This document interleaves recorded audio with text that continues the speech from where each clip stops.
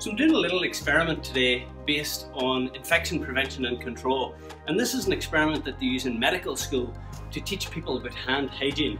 So what we're going to do is we're going to spray this UV lotion onto a fabric and onto a Seating Matters vinyl and Dartex surface. And what this demonstrates is this lotion will light up under UV light, so it's very easy to see where that is, and then again here on the fabric. So now what I'm going to use is an antibacterial Dettol surface cleaner, and on the back of this it actually says it can be used for killing coronavirus.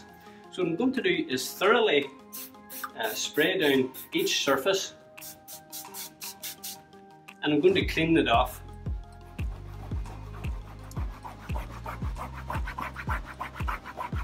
As best I can. Okay. So just to be fair and to make it as fair a test as possible, I'm going to give it a really thorough clean on both surfaces.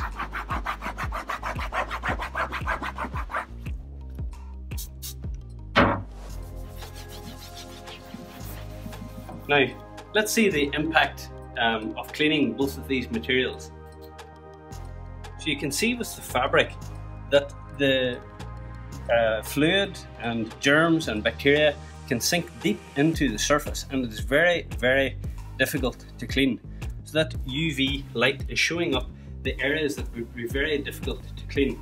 And if we compare that now to the vinyl, you can see hardly any of the residue left.